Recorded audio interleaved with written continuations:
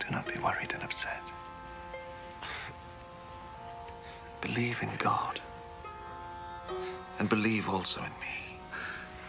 There are many rooms in my Father's house. And I'm going to prepare a place for you. I would not tell you this if it were not so. And after I go and prepare a place for you, I will come back and take you to myself, so that you will be where I am. You know the way that leads to the place where I am going.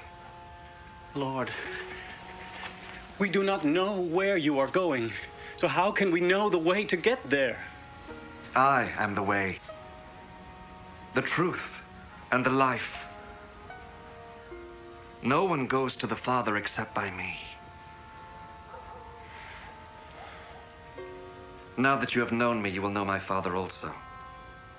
And from now on, you do know him, and you have seen him. Lord, show us the Father. That is all we need. For a long time, I have been with you all. Yet you do not know me, Philip.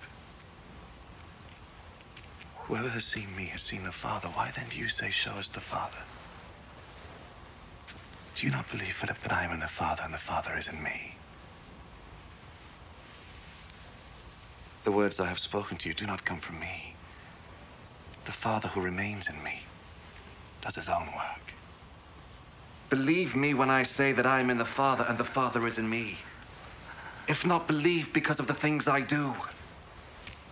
I am telling you the truth. Those who believe in me will do what I do. Yes, they will do even greater things.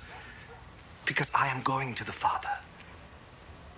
And I will do whatever you ask for in my name, so that the Father's glory will be shown through the Son. If you ask me for anything in my name,